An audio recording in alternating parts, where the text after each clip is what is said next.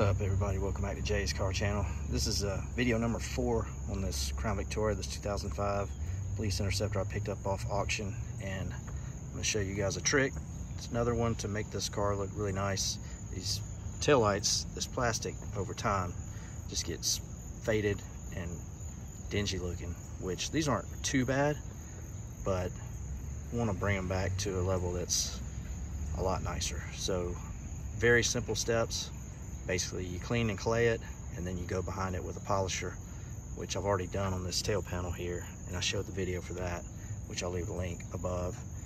And it's just a noticeable difference. So you really want to do this to your Crown Vic Police Interceptor, or any Crown Vic, on the tail lights. The Police Interceptor is the only one that has the black plastic, but it's going to just really make it look a lot nicer. So I'm trying to just show you guys what this looks like. It's not too bad. Again, there's just not as much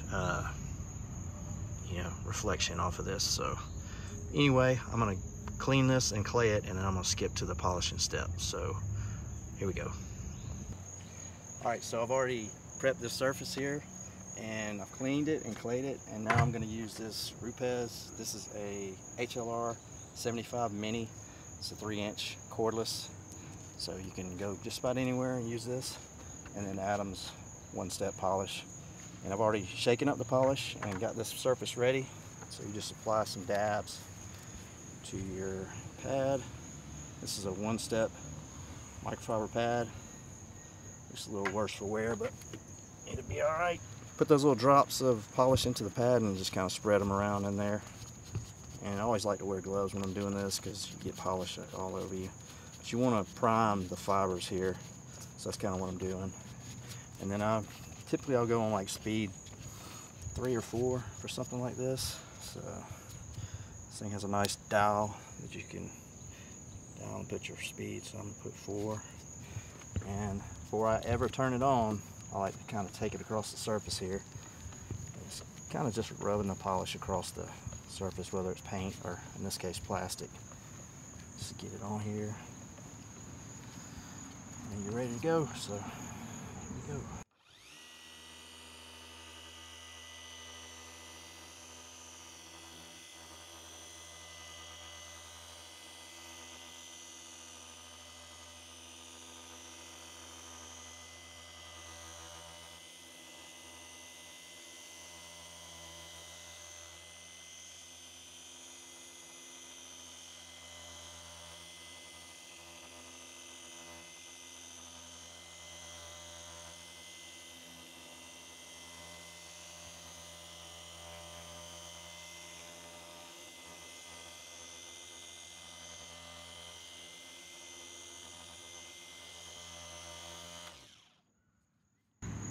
That's pretty much it now for the polishing phase, and then you just take a microfiber, wipe that stuff off,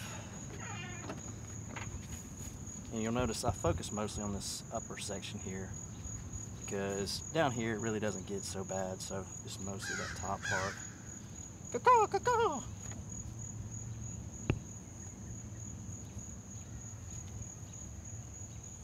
So now it's revealed a much nicer looking tail light here versus what we started with. You know, that's just really something you don't think about when you're looking at a car. Okay, these are dim and disgusting looking, but bring them back like that and it just brings the whole look of the car up. So that's what I do with this on any Interceptor I've got. So hope this process, makes sense and helps people, and thanks for watching, and see you guys on the next one. Thank you.